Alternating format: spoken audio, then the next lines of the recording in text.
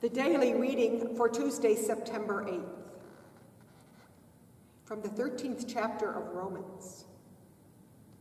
Let every person be subject to the governing authorities, for there is no authority except from God, and those authorities that exist have been instituted by God.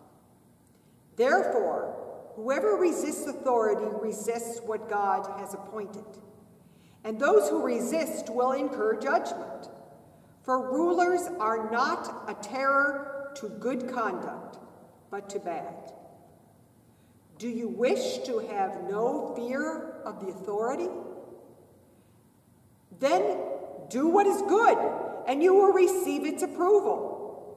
For it is God's servant for your good.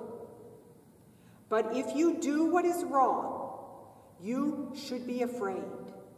For the authority does not bear the sword in vain. It is the servant of God to execute wrath on the wrongdoer.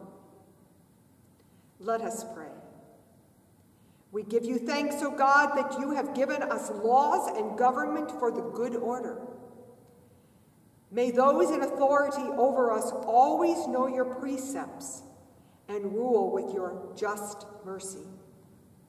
In Jesus' name. Amen.